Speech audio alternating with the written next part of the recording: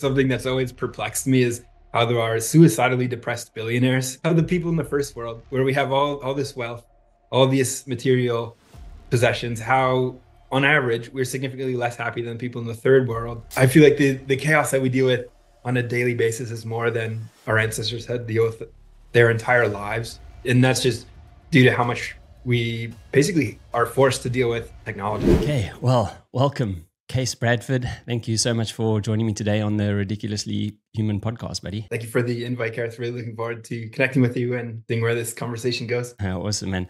We were chatting offline yesterday, and because I was watching like some of your videos and also like a previous podcast that you were on, and I was like, man, this guy sounds like his accent is like, you know, a little bit sort of maybe South African or Australian. Like he's maybe he lives in America, but he maybe moved there when he was a youngster. But that's not the case at all, is it, bud? No, grew up in New England, spent some time living in Pittsburgh, which is sort of a mid-Eastern city, and then I moved to Los Angeles 8 or 9 years ago. Now it'll be 9 years ago this summer. So I have heard people say that to me before. They'll say, "Where's your accent from? Like, where are you from?" And it's like, wait, I speak perfect American. You know, I'm from New England. We invented the American accent, and so everyone else has an accent. I speak normally, but I think I just have over time maybe affected an odd way of articulating myself. I'm not really sure. No, I mean, it's just an accent maybe I haven't heard a lot, you know what I mean? So no, it was just for me, it was quite distinct, that's for sure. So maybe, like you said, you're right. All the other Americans, they have accents and yours is the original, bud. So you now live like in Venice Beach. I was just wondering, like, what is it like today, bud? What a place to live, to grow up and explore. Yes, so I'm a bit north of Venice Beach. Technically, I'm in Santa Monica, but this is western part of Los Angeles is a really nice, interesting place to be. Much more chaotic than the place where I grew up, which was more of a suburban New England town. It is a very crazy, chaotic place, and it's unreal because it seems like it's almost a perfect day every day to some extent. Like we were chatting a bit before that started recording about weather and how it impacts your state. And I feel like every day is a nice day, even though it may be sometimes a little gloomy, cloudy, rainy, whatever. It never dips into the New England sort of polar vortex style day where you're just completely frozen and you feel like you're going to fall apart if you go outside. So that's nice. And there's always sunshine on the way. You can pretty much count on there being a sunny day right around the corner, as opposed to weeks at a time going with cold, cloudy days, which can be rough on the body mind. Do you ever crave the cold anymore? Not really. No, I think when I do access it's nice. Like going in the ocean when it's cold is nice. It's really nice. And other people are walking on the beach bundled up. They look at me like I'm crazy. I'm in my underwear in the water. But it's nice. It's not something that I fear, but I do miss something about the wintry days when you'd go outside and it would be very quiet. The trees have no leaves. They're covered in snow and you can see it glistening. That I kind of miss. That's very beautiful. I think it's nice having like a contrast, isn't it? You know, if we had, say, like 9 months of awesome sunny weather and then like say 3 months of snow, that would be probably just the right amount, so right sort of distinction of the two seasons. There's definitely something to be said about seasons and juxtapositions or you know, having those polarities where one makes you appreciate the other. It's easy to take something for granted when it's always a certain way. And when we have fluctuations in anything, it's like, oh gosh, yeah, I really kind of miss the way it was, or wow, this actually is really nice now that I'm experiencing what it's like when we get sick, for example. That's when we value our health the most, because we realize, oh, I was taking that for granted. Not, you know, that's not something that's always around. And now that I've lost it or am lacking it, wow, I really, really value that thing that is around. That's one of the, I think, primary challenges of life, is just being grateful for those things instead of taking things for granted. I think about that quite a lot, actually, like about when you are well versus when you're sick. And the contrast is like, so when you're sick, you're like, oh, I wish I would feel better, you know? And then when you do feel better again, you feel great, right? Because you've had that contrast of being sick. So then I'm like thinking, no, hang on, we must always be feeling great. You know what I mean? Does that make sense to you? Yeah, 100%. It would be that's one of the biggest.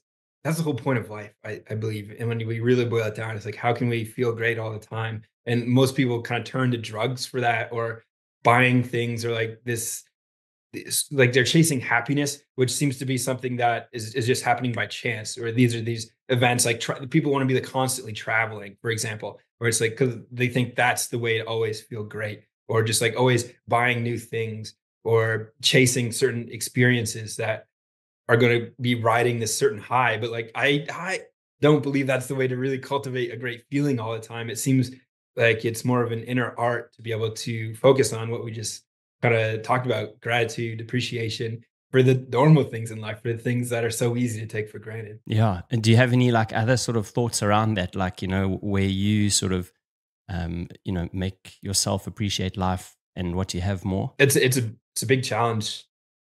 Gratitude is one that I've been playing around with more and more, and it's almost become a meme online where it's like, "What's your gratitude practice?" And how are you being grateful every day? But it's really powerful if you do it. I've been trying to do it like before and after I eat, or maybe before, during, and after I have every meal, or before, during, after I do training, which is grateful for my body being able to work and being able to do the things in a training session. Grateful before and after sleep, like grateful that I made it through the day and that I have a nice comfy bed and a nice dark room, and grateful that I woke up full of energy. And where can we, catalyze ourselves and remember this state that we can tap into and say, wow, this is something that I'm thankful for. I think it actually takes like constant reminder, like because humans like they are forgetful, and like you actually have to have a practice, like I literally every single morning I will journal, right? And the my journaling is very simple these days. I have the first things I write is 3 things I'm grateful for. And it can be anything, like, from flipping the butter I might put on my bread in the morning, to just like being lying in the hammock and writing my notes. And it's a good reminder, it's like, wow, this is actually quite a cool thing. And, I think like humans think you need to do something extravagant, or, you need this like pill or whatever it is, something complex to actually appreciate and be grateful for what you have. But it really is the small things that you need to kind of remind yourself about. I believe that 100%. And that's really powerful. And it makes me think of something that's always perplexed me, is how there are suicidally depressed billionaires, right? or how the people in the first world, where we have all this wealth, all these material possessions, how on average we're significantly less happy than people in the third world, whose their favorite possession, their most powerful thing, is like a pair of scissors or a soccer ball. And that boggles the mind until you think about it maybe a little bit deeper. I was chatting with Adam Rossi on the podcast recently, and he was actually talking exactly about that. He said he's got people that he knows that are literally billionaires, that they're depressed. He's like, they're also lonely, and they kind of like, it's like, what do they do now? They got all the money in the world, but they've actually neglected such a huge part of their life and their community and friends and family to become that billionaire.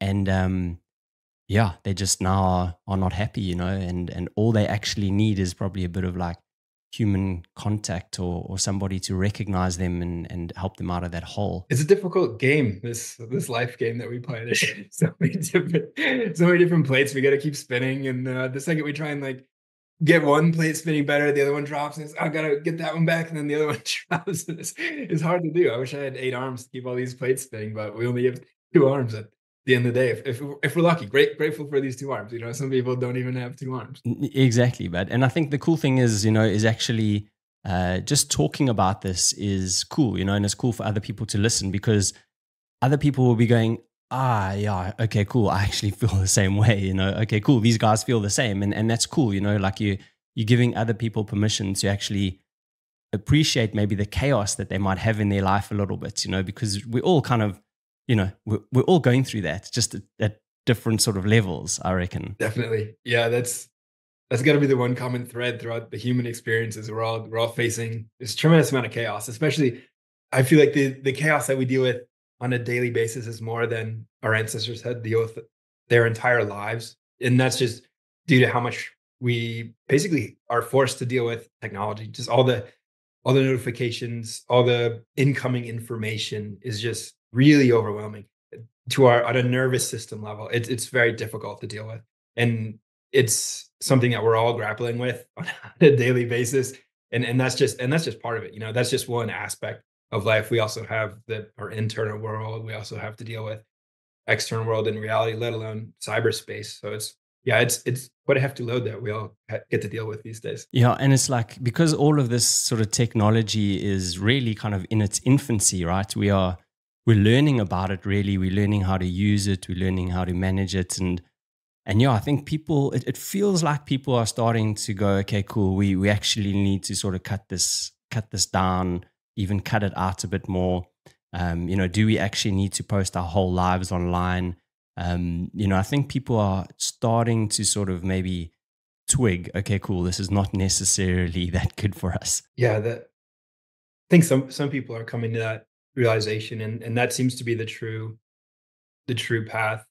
Other people probably haven't even come to, come to that place yet. You've got deeper wisdom than most people, so it's a good thing you have a podcast and you're getting the word out there, because definitely a lot of people are struggling with it. And what I struggle with about it is this idea that I want to be able to contribute more to society. I want to be able to help people. So that basically means you have to use technology, like to be able to do that in an effective way. Like that's the obvious choice. What else could you do? I guess I could start, a local group that meets somewhere outside and we do, some exercise stuff. But how do you tell people about that? The best way to do that is by sharing stuff online. So there's really no choice to be able to use it. But just like having a gratitude practice, there's got to be some sort of technology practice where we realize, like for me, the biggest one is just when the sun sets, that thing is really, the use goes way down. Like it's limited tremendously, because the most damage that these things do is using them at night. That bright light comes into our eyes, it's into our brain. It tells our entire body mind, hey, it's daytime, it's light, you need to be awake, you need to be active. And then that destroys our sleep cycles to the point where we're unable to regenerate, unable to recover, unable to benefit from a deep, restful sleep. So that would be the number one principle is at night when the sun sets, these things the use has just got to go way down, and you've got to use protection. You've got to protect your brain against the bright light so that it doesn't signal daylight to the body mind, and sleep is protected. That's great advice, because it stops, I think, like the sort of melatonin or something like that sort of production, which is actually what sort of initiates your sort of sleep.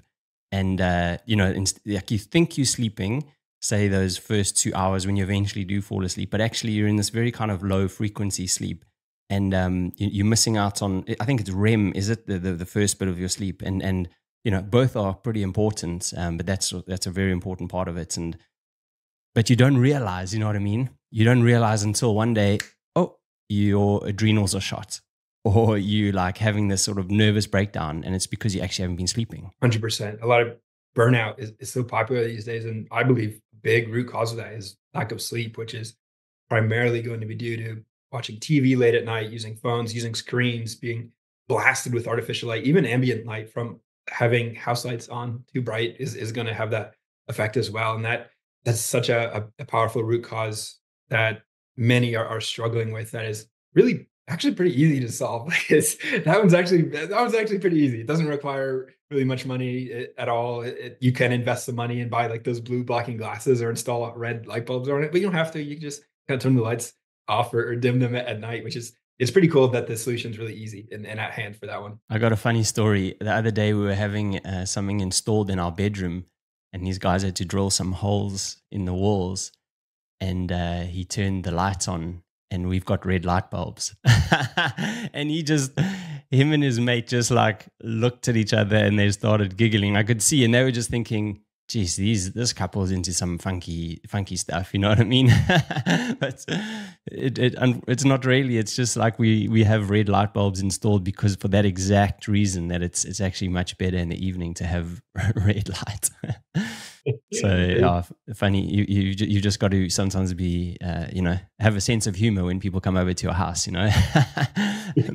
It's funny how like there are a lot of these I don't know, you can call them like biohacker or sort of health techniques and tactics that really are just kind of funny when people who don't know anything about them come across them, like have these earthing sandals, and they're just like pretty goofy looking objectively. Like they look like something a Roman person and wear back in the day. And when I walk around with them, I often get some funny looks. People are looking at them like, "Oh, I've never seen any sandals like that before. What is this guy? What is this guy doing?" But and I don't, and part of me is like, "Oh, I'm grounding." These sandals have got me connected to the electromagnetic energy of the earth. That would just make them think I'm even crazier. So it's pretty hilarious that once you start learning about this stuff, it kind of almost at some point you just become like a crazy person. No, absolutely. But as soon as you mention like earthing or EMFs, whatever, they're like, cheapers, this bloke has lost it. You know what I mean?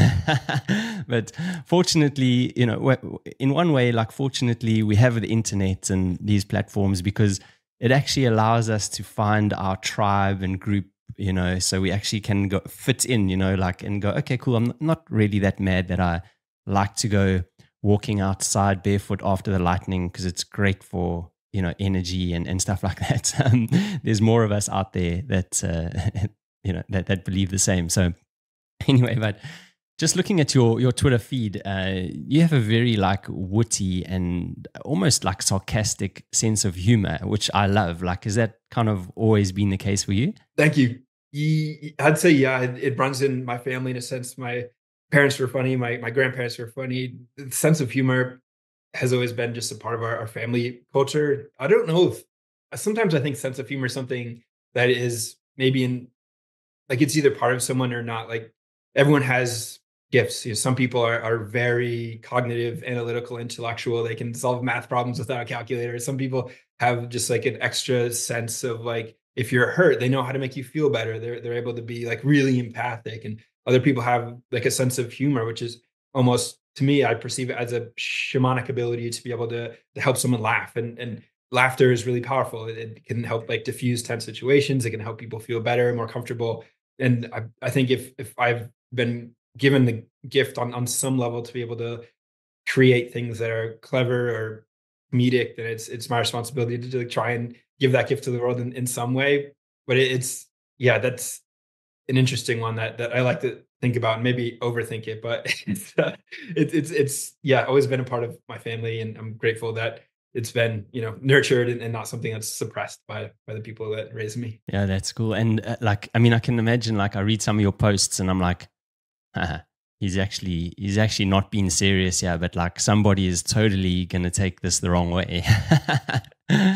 Yeah, that almost makes it funnier when people do take take things, then they take me seriously when I think it's pretty obvious that I'm joking. It makes me laugh when that happens. So I'm always trying to sometimes I like to try and write things that could be like taken either way to maybe like trick somebody. That there's a bit of a trickster energy to what I like to bring to the internet commons, because I one thing I do observe is a lot of people take life really seriously, and then the internet they take the internet really seriously, and I like to try and throw curveballs out there sometimes because it's just fun. I totally agree. And that's literally, it almost seems like half the issue that we are dealing with at the moment is that people have lost that ability to have fun. Like, you've only got a short amount of time on this planet. Seriously, like, do you really want to be super serious about absolutely everything and like just forget that, you're actually designed to laugh and to enjoy yourself, and it's really good for you chemically to do that and stuff. And it's yeah, but it's almost, I feel like it's almost like sort of beaten out of us the older we get, like we forget how to have fun. That's really deep observation, and something I've seen as well. If you were to guess, what do you think is why do you think people are like not having fun? Why are people taking life so seriously? Why? I don't know. Maybe I don't know. They're isolated. They lack community. They're fearful of what people think. I don't know. Yeah, those are three great reasons. I think maybe another one could be like I was learning about. There's this concept called regulating the nervous system, and a lot of people may have dysregulated nervous system, which kind of like gets them stuck in like this fight or flight mode where they're taking everything really seriously. And yeah, some combination of all those factors seems to be really limiting people's, inner child or sense of playfulness. I think that one makes a lot of sense, because if you think like, maybe the older you get, the more responsibility you have, and then the more worries you have. Like, like now you got to pay tax, and you've got to fill in this tax return that you have no clue what you're doing, but you feel bad for doing it because they make you feel bad for doing it. And, then you get I don't know, something else in the post, like a fine or whatever the story is. And you're like, oh yes, yeah, that's not me. I'm not that type of person. But then it like sort of, like you said, it sort of almost suffocates you, and you start losing that essence of who you are, because you have these micro anxieties that you kind of worry about, and maybe that takes the fun out of you. That's a great point. Yeah, and you can even add in the piece that we spoke about before with, well, the two pieces we spoke about before, like the lack of gratitude, and then also the lack of sleep, and then even with that technology, the overwhelm of information, but also the characteristic of that information oftentimes is the news getting you to be afraid of things, where you've got these large organizations that are just bombarding us with fear porn, essentially, just trying to get more clicks, trying to scare you as much as possible so that they can make more money. Like their business model is predicated on just booking people out. So you've got you've got that, on top of it. Yeah, there's so much working against us. And I do believe that the foundation of a high quality of life is tapping into that inner child and that sense of playfulness. And it's so key. It's been so key for my mental health. And I hope to somehow spark that in more people. And that's a really powerful way to look at life, in my opinion. You recently wrote on Twitter about like community and meeting people and stuff. And, I wanted to just sort of read it out and then ask you a question around it. So this is actually like halfway through the tweet. The tweet, you said, "This is something I'm always working on. I've been hell of an introverted and reserved my entire life until the past few years. Quick conversations, jokes, compliments can lift someone's day and change their entire life." Maybe we could just talk a little bit about the introverted part, like, I guess, any reason for that, and like, how did you sort of come out of it? I think the reason was lack of confidence, just really not, or had a really low self-esteem growing up. I had acne and braces, and it was just for some reason really uncomfortable in my body, and didn't like speaking. Like, just always felt uncomfortable just like talking to other people, and didn't really feel like I had much to say. Like I've always been somewhat calm. Just like the waters of my mind have been more shallow. Like a lot of people, I feel like always have things to say, things to express, but I'm not that way. So that would also make me feel uncomfortable, because I would never know what to say. So I don't have anything to say. I feel uncomfortable saying it, and so it was really uncomfortable being me. And this lasted through most of my life. It wasn't until my late 20s where I started being comfortable with myself, and I think that was just a byproduct of maturity and just getting older. It's like, okay, like, yeah, this is who I am. And then over time, it's also realized all of these things are just skills that can be practiced. Like a big revelation for me was understanding small talk and looking at as just playing jazz. Like it doesn't really matter so much what words I'm saying, more so that there's the emotion behind the words, and just speaking from the heart. For example, like I'm not, even right now, I'm not planning these words out or applying them. It's just flowing out of me, and I'm moving my tongue, my voice box in whatever way is, required to get these thoughts out there. But that was a practice. Like that didn't, come naturally to me. So it was, I think, looking at it as a skill that I could learn, and then just kind of forcing myself to do it. And then as I did that more and more, just became more involved with social media, making podcasts myself. And now it's much more in the realm where I can create community around here. So I have group chats on Instagram and Twitter for locals who live in Los Angeles who are like-minded, because I knew I was very lonely in my 20s, believing what I believe, not being able to find others who believe the same things and creating community around those ideas. And we'll go meet up at the beach and play spike ball or train. And it's just trying to create healthy ways for people to connect. That's not like going drinking at a bar, for example. So that's something that I try and do a little bit, but it's difficult and but it's worthwhile to engage in. Do you find that where you live, I mean, you live in California, do you find that there are like a lot of like-minded people yourself? Not really. I expected there'd be a lot more when I moved from New England. There definitely are more like-minded people than there is in the Northeast, but and it's increased over time. But it's still most people are still of the same like American mindset's pretty I think prolific throughout the United States. It moves a little bit based on where you're located. Coastal regions seem to be a little bit more health minded. I think because you go to the beach and then like everyone's looking at your bodies like maybe you're a little bit more health minded for that reason, but there's also the fact that oceans themselves bring health benefits, so people are benefiting from sunshine and the minerals in the air and the culture of being barefoot a little bit more often. So there are some other factors at play, but yeah. Interesting. And one of the things I'm assuming you're mentioning is like negative ions that are sort of released by waves and that sort of stuff, and many other things too. So like people are not even aware of like what nature does to us, like without us even knowing. Like those negative ions, who knows what they even are, how they exist, but they just kind of like sort of bring down your sort of stress and anxiety and stuff. And that's why going for a walk on the beach is always kind of so soothing and nice and enjoyable, or in the forests when the wind is blowing. 100%. Yeah, negative ions have got to be the most powerful and underrated aspect of vitality that is present in our reality. And it's basically boils down to being out in nature, ideally barefoot, because we can get negative ions from the earth. So the earthing, being in the forest, being at the beach, just like you mentioned, that's such a powerful way to access higher vitality. And in the forest, by the trees, they also release things called phytoncides. So there's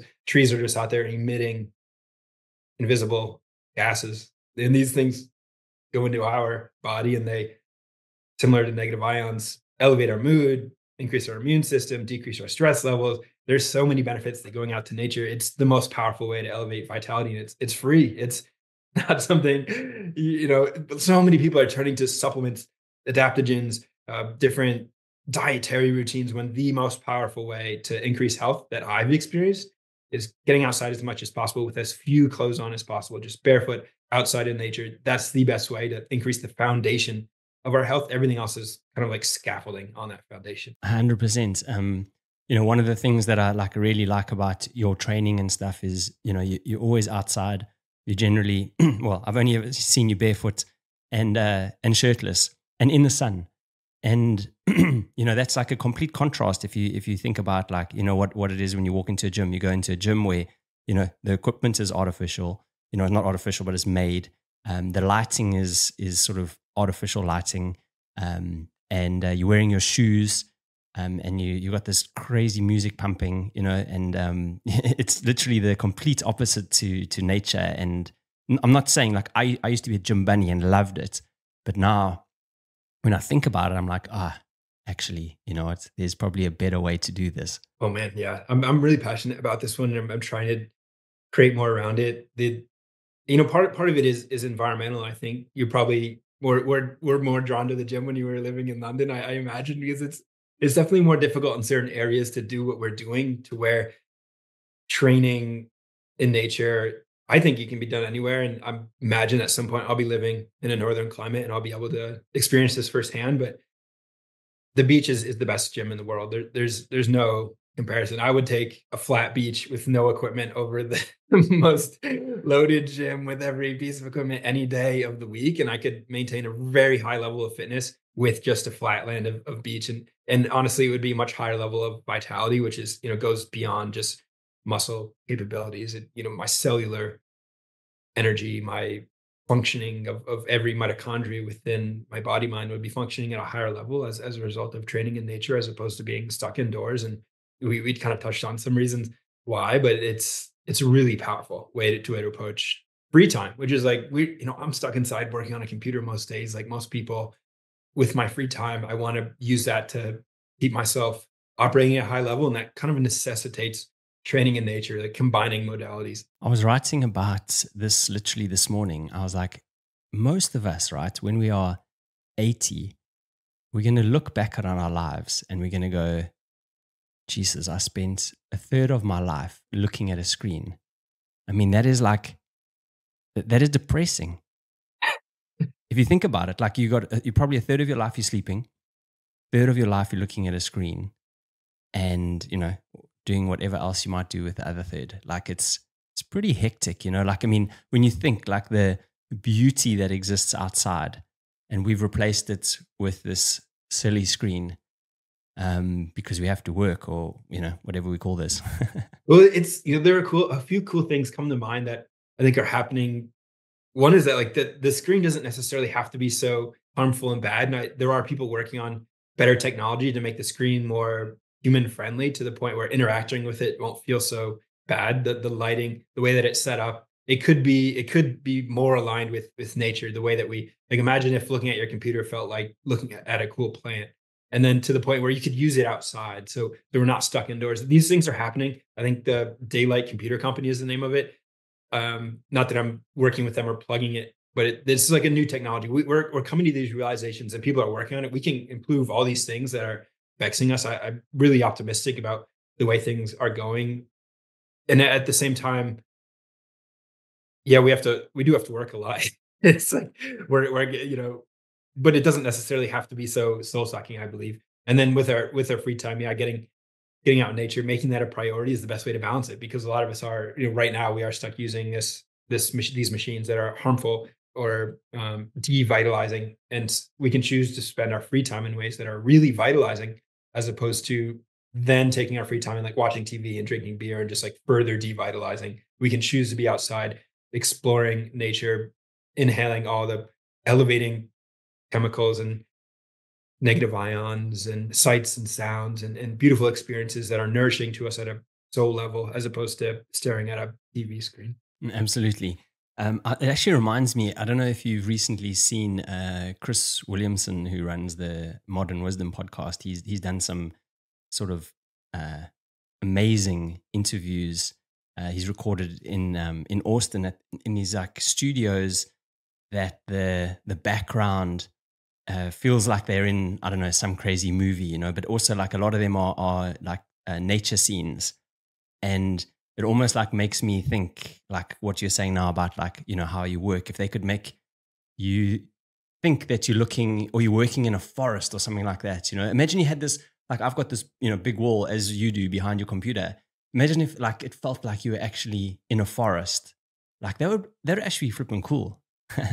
Yeah, if I could be barefoot in a forest working on a screen that wasn't made with like flickering bright blue light, if I could look at it in the sun, it wouldn't be so bad. I mean, there's definitely ways that we can create a cooler world through our innovative capacity, through our creativity. I think we all possess within us the gift of creativity. We can create a cooler world for ourselves, and as we do that, we can help others create a cooler world too. Like all these problems and issues that vex us, there are solutions to them. Even something like, for me, a standing desk is a big deal. I used to suffer from a lot of like back pain and just being cramped seated at a desk. Just one simple change was adding more movement, and that makes it a more human friendly environment. Being able to stand, so my blood can flow, my lymph can move, and I'm able to get a little bit more just freedom and liberation through that. That's a big one, a small one that a lot of people can access and improve their quality of life. I had a standing desk the whole time when I was like doing the podcast in London. And then we left and went traveling, and now living in Brazil. And like I just had my my chair and desk, and I was sitting in my chair for a long time until about 6 months ago, and I was like, I've got to change this up again. Like it's not serving me well, because my back was really getting sore. My lower back. I've always had like this weak lower back, and since I've put my standing desk up again, it's amazing, because your core is constantly getting used, and you're actually able to move, like, and do a little bit of stretching if you want, and that sort of stuff as well. And yeah, it's definitely a huge win is getting that standing desk. Yeah, it's life changing to be able to, and I remember when I first got it, it was hard to do it all day. Sometimes I would take breaks to sit, but you get used to it. You acclimate to it, adapt to it, and now it's. I don't have a single chair in my office. That's a little. That's a little. If people are struggling with it, they're like, "Oh, it's hard to stand all day." Just take the chairs out of your office. Then you have no choice. Before you know it, you'll be able to stand because our bodies are very adaptable, and they will be able to do what we ask them to do if we keep asking. Yeah, I agree. I agree. I was also chatting to you a bit of time ago, and you did, I think, your first trip out of the country. You went to New Zealand, which is like an epic place to visit. So, well, what was it like? Like, what was it like getting out and sort of experiencing New Zealand and another culture and country? It was amazing. What a magical place. New Zealand is mind blowing. The natural beauty that they have there, and it was a little bit funny driving on the opposite side of the road, on the opposite side of the car, and then the directional, like the blinkers of the car, where the windshield wipers are. So every time I went to turn, just like turn the windshield wipers on by accident instead of the blinkers. There was a little bit of chaos. It was really amazing. It struck me how many cows that they had, just ruminants in general, goats, cows, llamas, sheep, just everywhere, all over the road. There's beautiful green pastures, and the people were so nice. And it was really a magical place.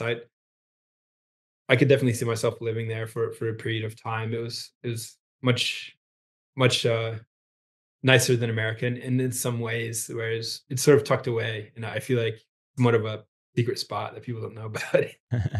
It certainly is beautiful. I've actually driven on both the islands, like around them, and yeah, their natural beauty is just sort of next level. Like and like a huge contrast as well. Deserts and like ski slopes and amazing fjords, and just it's just incredible. The vastness of it for such a small little country, really. Yeah, it is funny to think about. It is an island that I guess technically, but it doesn't really feel like it does have some island vibes. Like, in a way, it was somewhat similar to Hawaii in some ways, the way that it was so lush and green, and yet also had beautiful beaches. But it didn't, and it also had that sort of Polynesian aspect to it, where you've got the Maori, and some of their culture is still there, and it's a beautiful, very cool culture, and yet you've also got this more sort of rugged European, like herdsman type aspect to it, where you've got a lot of cows, and that whole part of the culture. I think is really interesting to see those two mixed together, which is a big part of what makes New Zealand unique, and I imagine Australia as well. I haven't been there, but also you've got some of that on Hawaii to some level, where you've got these blending of cultures, which is just like, wow, this is really neat and unique place. Yeah. Well, you'll go if when you go to Australia, you'll see it's actually like it's very different to New Zealand. I mean, I I say that, but I think lots of countries are actually also very similar. Like when you get to travel around countries, like you see the natural beauty exists everywhere. So it's just a matter of actually going and finding it. Because I truly believe that every country is extremely beautiful. I haven't really visited one where I'm like, wow, this kind of sucks. Most of them have been really cool. Just talking about like cows and wool and sheeps and and all that stuff, like like it's prevalent in New Zealand. Did you manage to pick up any sort of wool clothing? Because I know that you are big into that. No, I didn't get any. I did look around, and it's interesting. There were natural fibers. Has been an interesting part of my journey the past year or 2 years, just learning about the detriment caused by polyester and just these petroleum based plastic fibers, essentially. That woke up to that, and I was like, wow, everything I own is polyester. Like, what is this stuff? And I guess it comes from petroleum, and it's made in China, and it's a very chemical intensive process, and a lot of these chemicals end up on our skin and in our bodies, and that's not so great. And let alone the environmental impacts, like when these things are disposed, they don't really break down, and when they do, it's like gnarly chemicals. And then just waking up to the fact that, like, oh, there are these alternatives like wool or cotton or linen or leather, I guess technically. There are these things that are more earthy, and don't leach chemicals into your body and into the environment. And the kicker is they're a lot more comfortable to wear too. It's this real awakening that's happening, that it's one offshoot of that, like this awakening of like, oh, we've got to kind of go back to the earth in a lot of ways. That's There's so much quality of life to be had in eating real food from nature and spending our free time out in nature and wearing clothes that are more aligned with mother nature. And then these are I did there they had this other one, um possum fiber, which I'd never seen before. I guess like possum fur, which is kind of interesting. They like gloves and socks, but yeah, that's been an interesting one. And New Zealand definitely does create a lot of merino wool fibers, which is one of the more interesting natural fibers that is being used right now. One of the ones that I've sort of read about is linen, and they talk about uh, these clothings having frequencies, and they say that linen is the best one. It's like the most energetic sort of material that people should try and wear because it's actually really good for your body, as opposed to like polyester, which is almost like a negative energetic frequency. It's quite fascinating. It is, and I don't know enough about it to speak about it on a deep level, but I've read that as well, and I've listened to podcasts about it.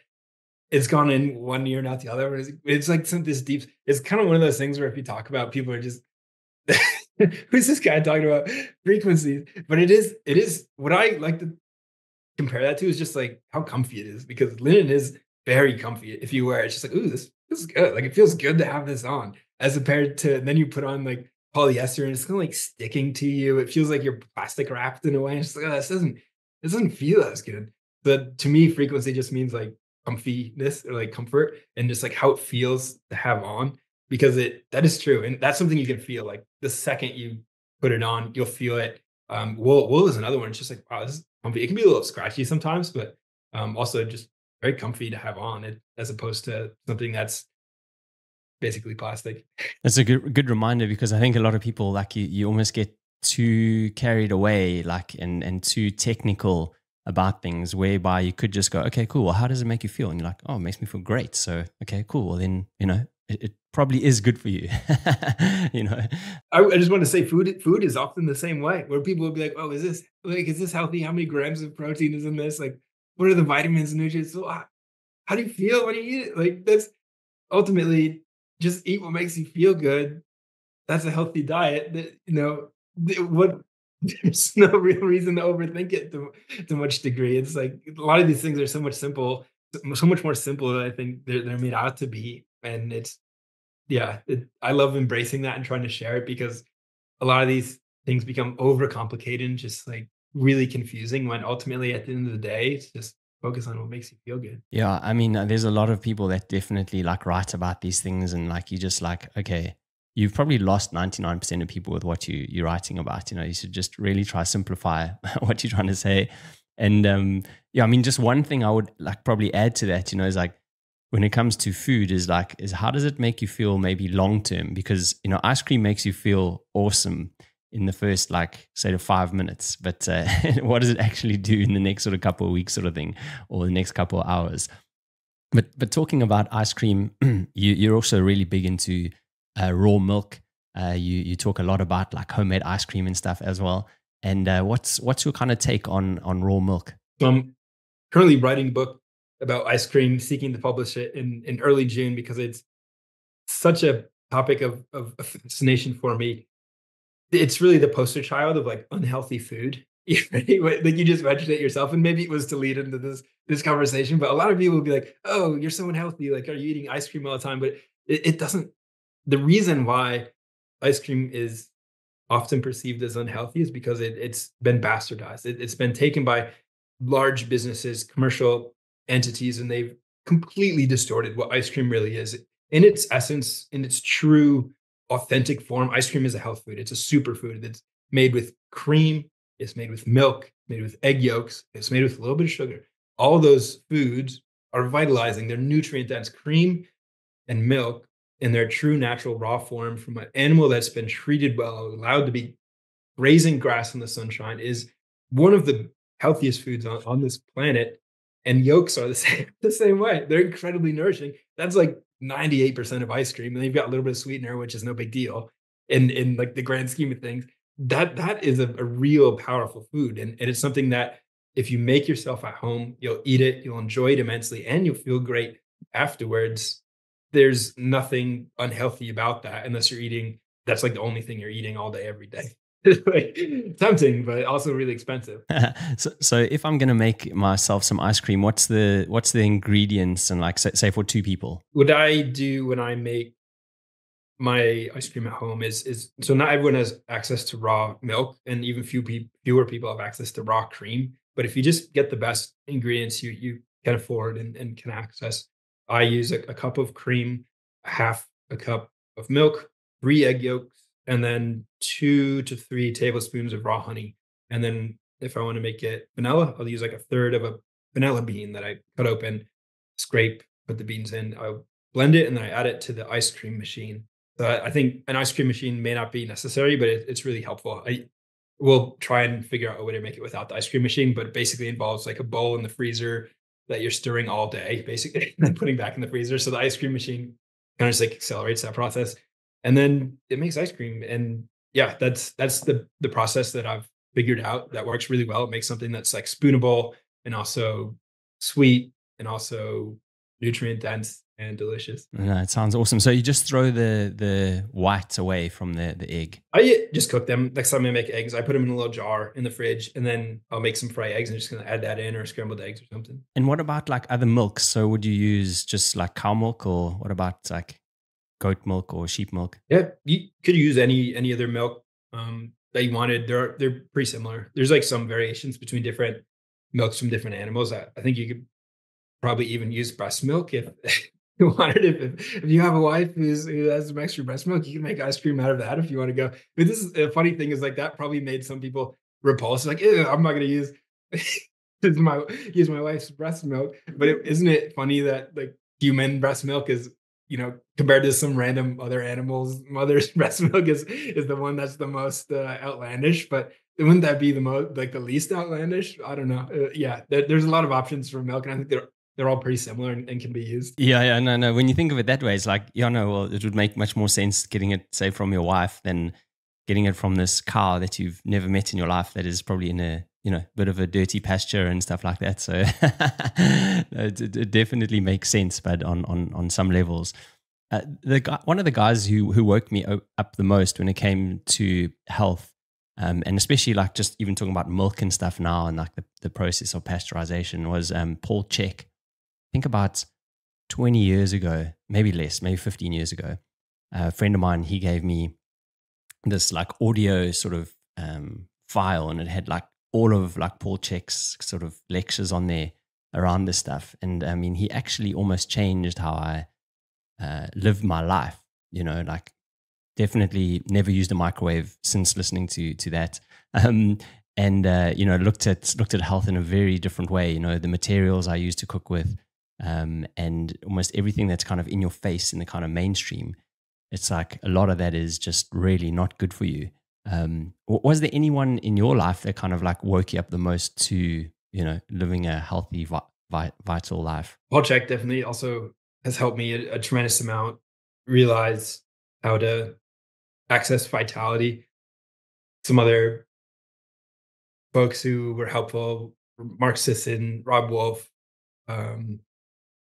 Those are two additional ones. So those three have been really prolific in creating ideas around how to be happy and healthy, and grateful for what they shared. I try and emulate their style of teaching to spread the word, because it's been so life-changing for me. A lot of these ideas have just radically transformed my life as being someone who used to suffer from a lot of diseases, and come to find out that if I just changed the way I was living a little bit, a lot of these things would just go away. And most of these ideas are free and accessible, and the ones that aren't are fairly low cost. But it's great to know that these ideas are powerful, they're accessible, and all we have to do is kind of just put them into play. You actually wrote about it as well, about your health transformation. You said how I went from being plant-based, depressed, and dumb to energetic, strong, and well-nourished.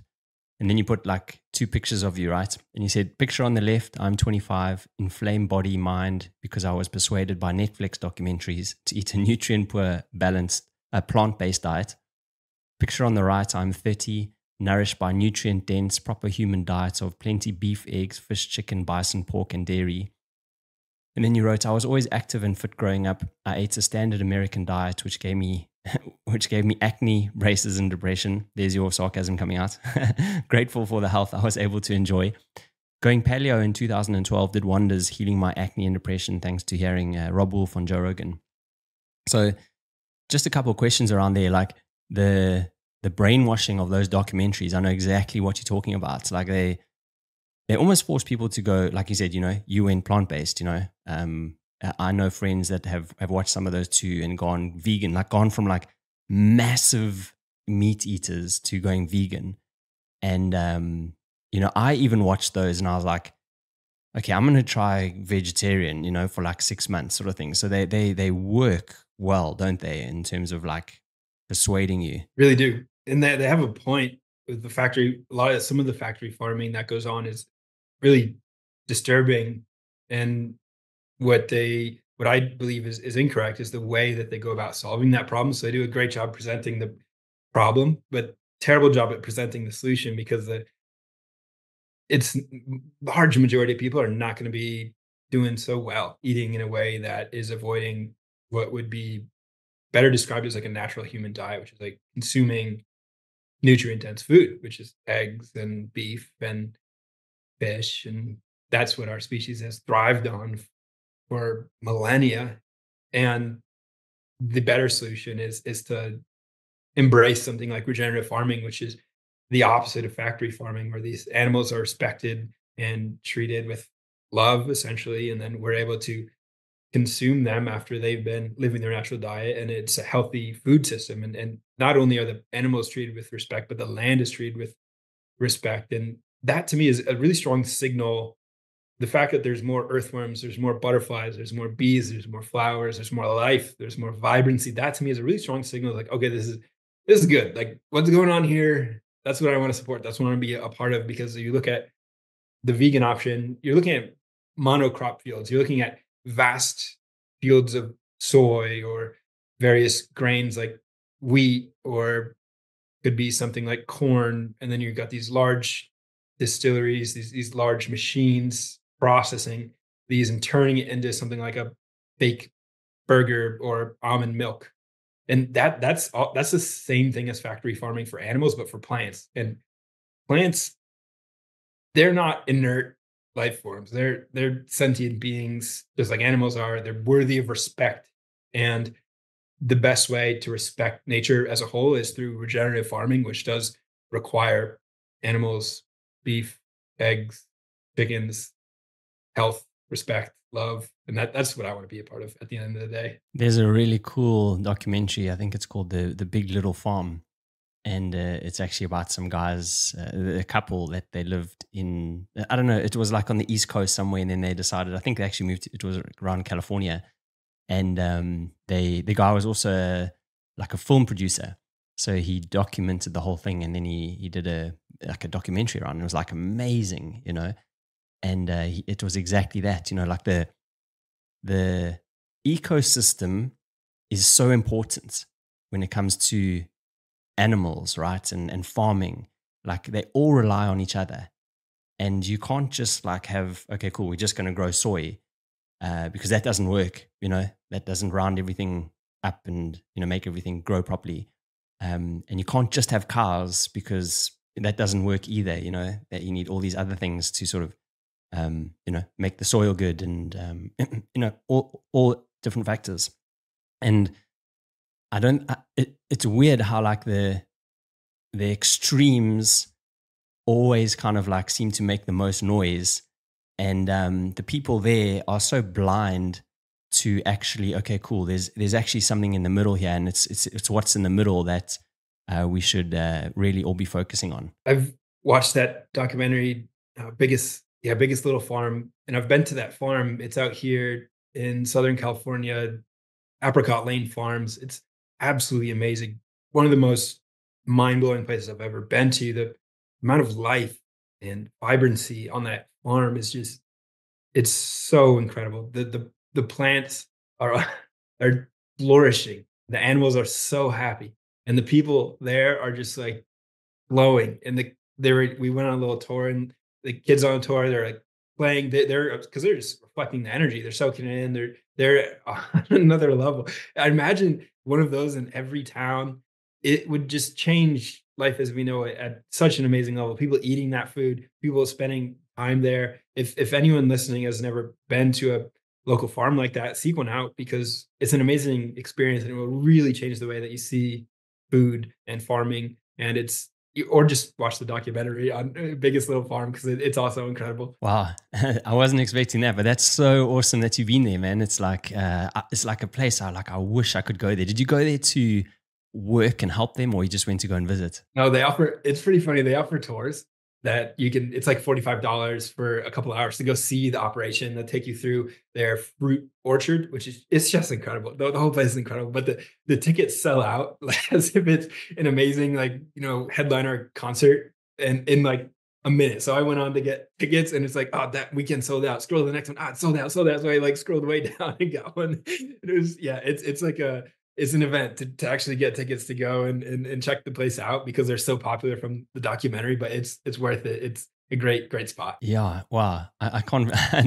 That's so cool though. That is like such high demand. Do they actually the husband and wife take you around, or do they kind of share it out to other people? They weren't there. Sometimes they'll show up, but I think they're pretty popular and busy. They have like a whole crew, so they're tour guides, and they let us around and pointed out all the different intricacies. Like one thing I remember is that they don't use any pesticides, which is part of what makes it a regenerative, biodynamic farm. But what they do, for example, in their fruit orchard, is that they have certain trees that don't grow fruit, but those trees attract certain birds that then eat the pest. So it's like this next level of thinking to where they're working with nature as opposed to against it. It's so beautiful to come in contact with that. There was one part of the documentary where I think some of the fruits, I can't remember which one it was like getting eaten by something. And then they were like, we can't have this happen. So they released the ducks, I think it was. And the ducks then started eating all what was it, gophers or something like that, I think it was, wasn't it? And I don't know if you remember, but they then and it was like, okay, cool. Now you can see why why this ecosystem is important and how it works. It was really fascinating. Yeah, I think it might have been snails. I think the snail is like maybe the snails were eating something and the ducks were eating the snails. Yeah, everything they think about is like, okay, there's the pest here, there's an imbalance in the system. How do we bring balance to the system? And I wish I could remember like the numbers because the sheer number of different trees and different animals that they have at that place, which is pretty small. It's not like a huge place, but it's mind blowing just the sheer diversity that they've been able to cultivate. Yeah, oh, that's really really cool that you've done that. Another thing that you've written quite a bit about is the importance of like touch, and like it feels like a lot of people are lacking that in their lives.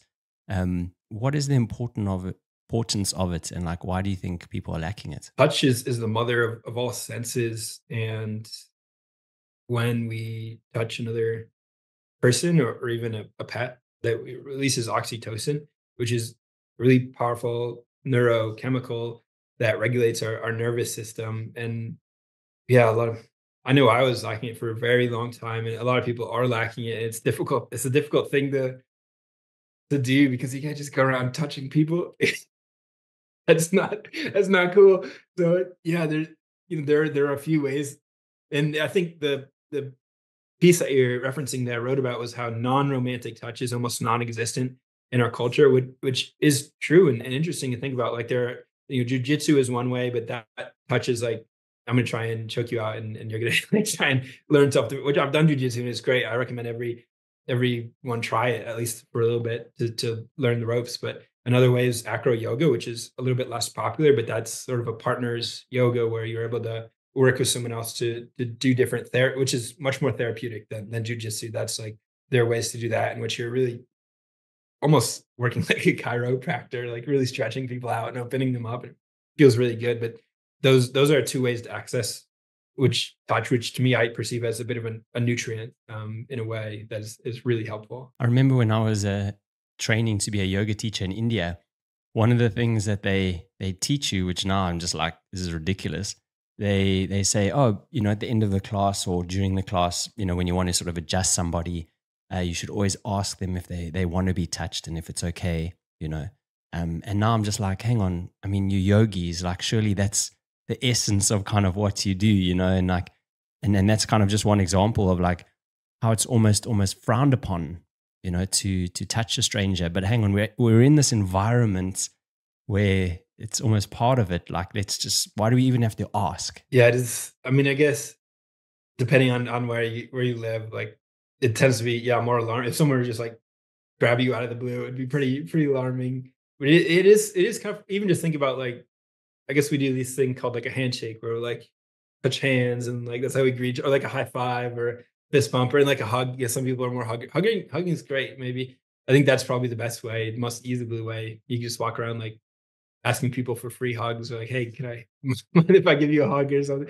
Or just like your friends, there's no reason not to hug your friends. That's an easy one that's good for everybody. I'm a huge hugger, bud. So if I ever see you one day in person, you know that you're getting a big man hug from me. So it goes without saying.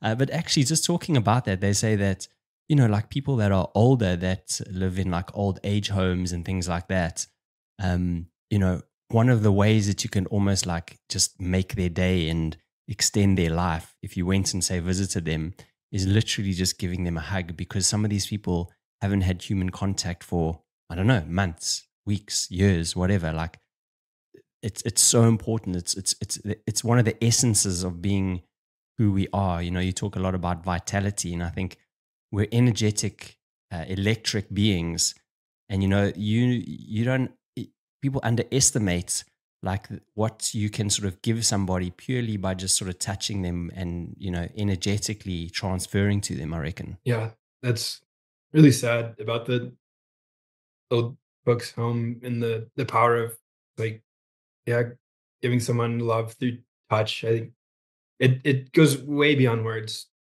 Love through touch. It's, just reaching out, giving someone a heartfelt hug is, there's nothing you could say that would approximate that.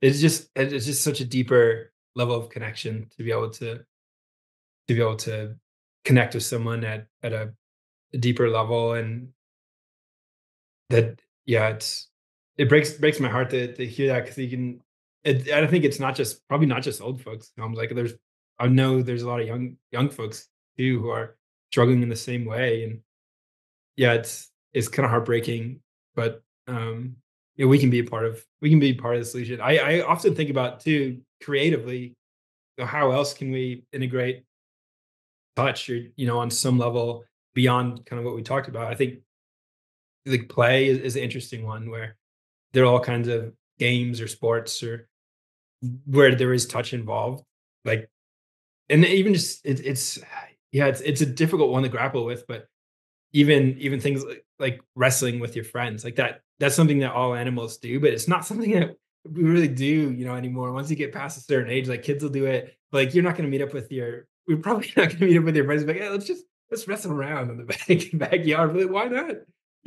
Why not? I had a movement meetup on Saturday, this past week, and we were just like, yeah, what if, one way to talk about this is, especially in an urban environment, is like, well, what if you got attacked by like a crazy homeless person? Like, would you be able to defend yourself? Like, do you know any self-defense? And like some people have more of a background of martial arts than others. And when you're with friends, like that's a great opportunity to be able, especially if you're like, hey, let's meet up and train. Like that's a healthy way to meet up with friends and hang out. And then you can integrate some of that in. And this is something that I'm striving to do more, is where let's, do a little bit of wrestling. Let's just play these games, like one wrestling game. And this is a good way to integrate it, is like, okay, everyone hold the legs. You're up on one leg, and then you have one arm. So one leg is holding the other leg, and you're bouncing on, you're trying to push each other over.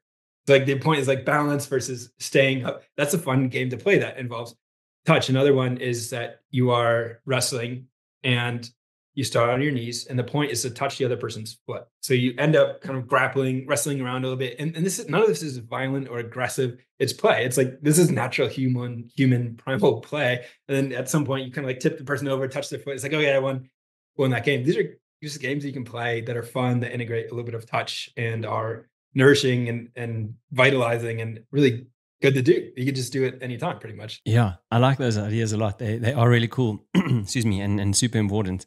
It reminds me when I was traveling a few years ago. I was in Croatia with some of my mates, and they're all South African. And we back in the day, like when we were in high school and primary school, we used to do. I don't even know what you call it, but like someone jumps on your back, like piggyback, you know. And the guy on the back is responsible for trying to pull the other guys on the other guy's back down, you know. And here we were, like, I don't know, 35-year-olds, grown men playing these piggyback games, and it was like it was so good, you know. We've spoken about fun and touch and all these things, and it's just like, why did we stop doing that? Because it was actually pretty cool, you know. Yes, that's a perfect example. Yeah, that's and yeah, this is the kind of thing that we have got to re-embrace as a collective, as a species. These things that are just like free, they're nourishing on a deep level. They're just fun. They're playful. They're good. You know, in fitness, we can realign the way that we look at fitness. It doesn't have to be this kind of thing where like wearing AirPods alone in a gym, it's like being blasted by all these artificial stimuli. There's this really interesting concept. I had spoken with Rafe. So Rafe Cali is a guy who, I don't know if you've seen his stuff, but he shares a lot of things around this theme of play and of human sort of connection. And he talks about nourishment versus stimulation as like one of these core concepts to where we're really diverging as a species. We're in a lot of ways moving towards stimulation as opposed to nourishment. And they really are divergent. So like stimulating foods versus nourishing foods, or stimulating forms of entertainment versus more nourishing forms of entertainment. And that's a really key core concept that I think is worth thinking about in a lot of areas, and just a good way to present kind of question to look at these things. I like that. It makes you think about things a lot, actually. If you think, yeah, okay, is this stimulating me or nourishing me? And, you know, you just have to look at your own life and things that you do in your day. And, you know, probably a lot of them are stimulating you and not nourishing you. I really like that. So thanks for sharing that. Another really cool thing that you do is you collect plastic from beaches.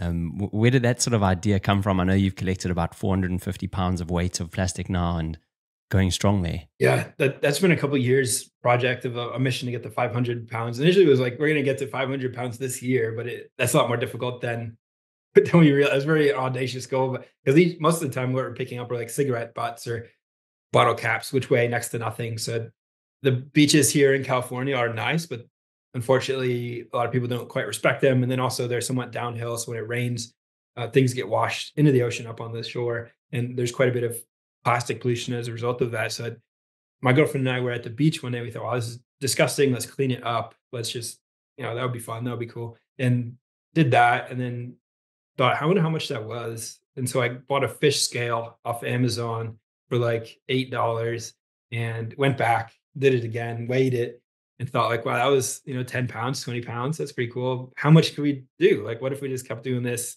as a practice, as a way to give back? And another one of these like free nourishing activities because it feels good to do.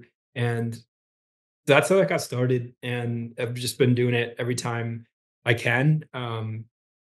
And yeah, have collected 450 pounds so far, almost to 500 finally. Yeah, that's cool. It's an awesome endeavor, and it blows my mind that people like litter still to this day, like I've never understood it. Even as a kid, we were taught, just throw your stuff away, throw it in the dustbin, because there's always one really, really close. But it's definitely not what everyone does. That's for sure. I've learned that over the years. Yeah, there are little things like bottle caps or cigarette butts where you can kind of like understand on some level how it like maybe got just like they lost track of it. But then there's like entire takeout meals of like multiple styrofoam cases of half-eaten food where it's like, okay, this I mean, on some level, I think have to be like compassionate or empathetic. I think like this person must be really suffering if they are operating on that level. But it's also, yeah, it's unnerving to find things like that, to just come across all this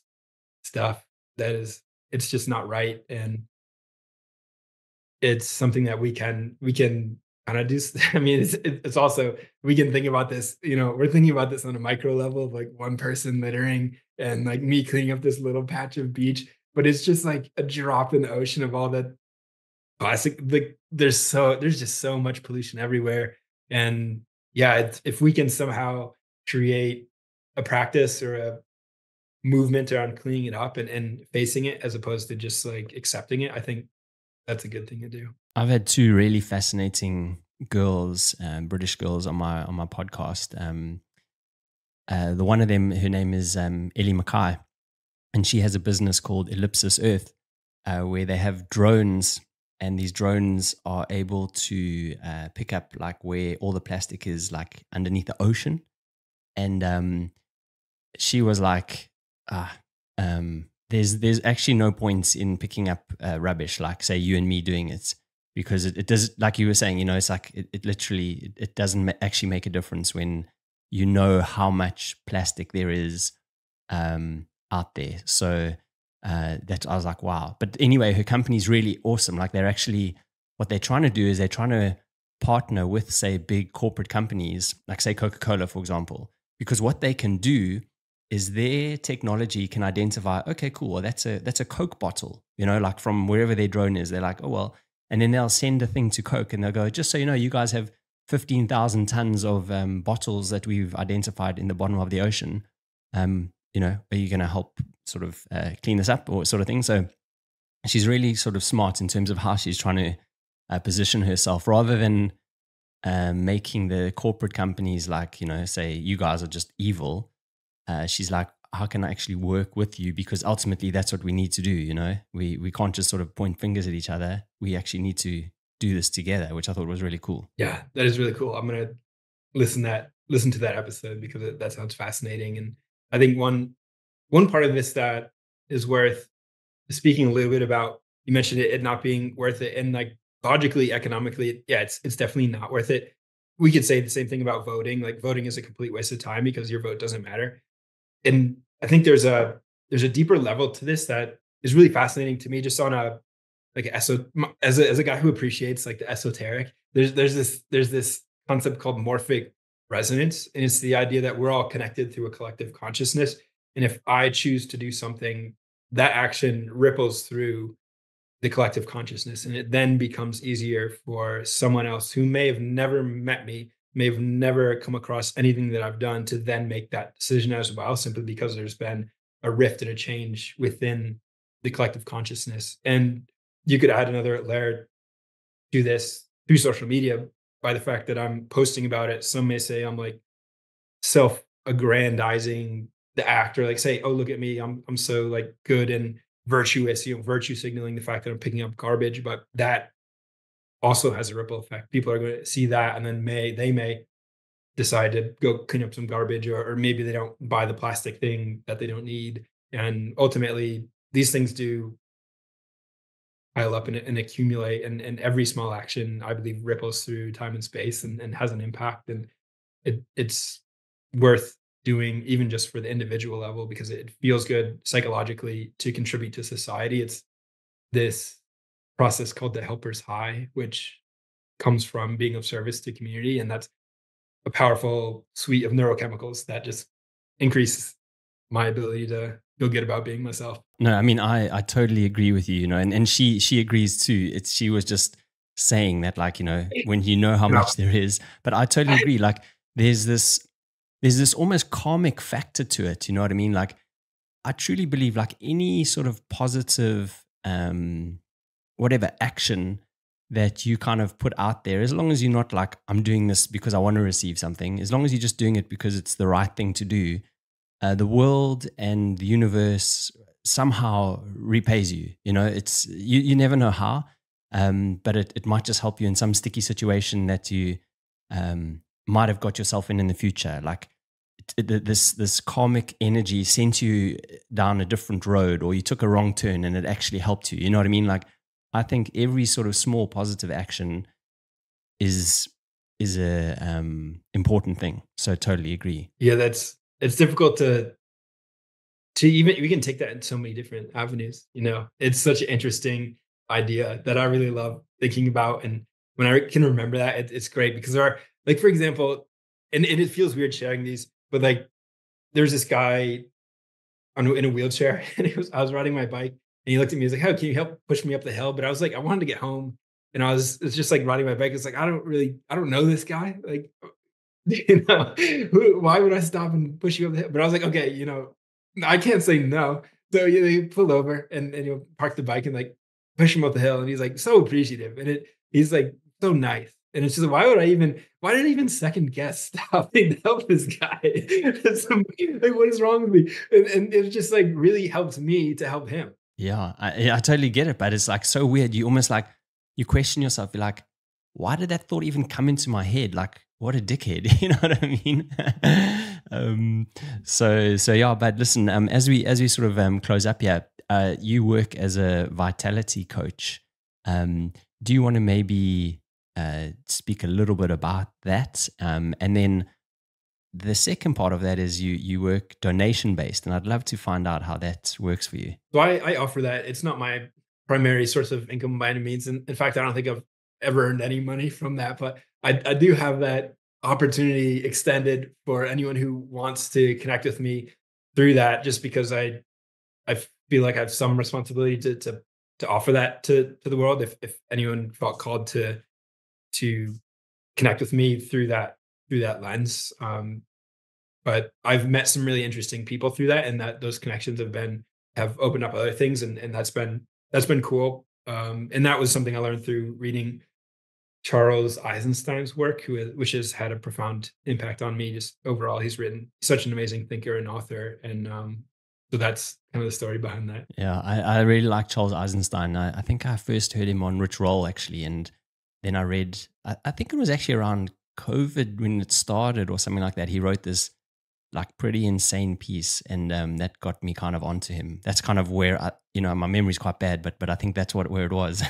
Yeah, similar story. He wrote one book called Sacred Economics, which is like really deep and good. And another one that was very impactful for me was The More Beautiful World Our Hearts Know Is Possible, which is a shorter book, more poetic, but also highly recommend accessing that one. That was a very, very powerful book for me. So, Case, if people want to get in touch with you, what's the best way for them to find out and get in touch with you? You can Google my name, and my social medias will pop up. Feel free to connect with me. Feel free to shoot me any kind of questions or comments. Happy to reply. And yeah, thanks for the conversation. I really enjoyed it. No worries, man. And just my last question for you is, what does being ridiculously human mean to you?